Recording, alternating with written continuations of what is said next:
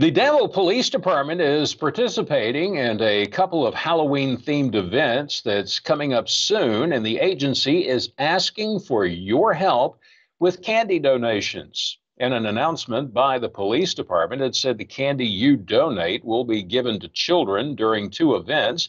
The first, Catwalk in Costume, which will be held on Saturday, October the 28th at the Danville Police Department headquarters located at 1 Community Way.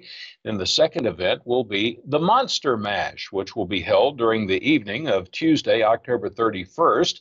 That's at the community market located on Craghead Street in Danville.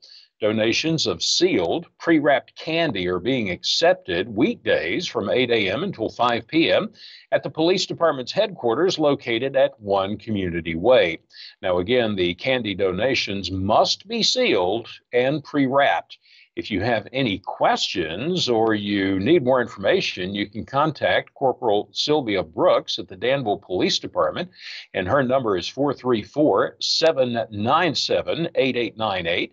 434-797-8898, extension 4.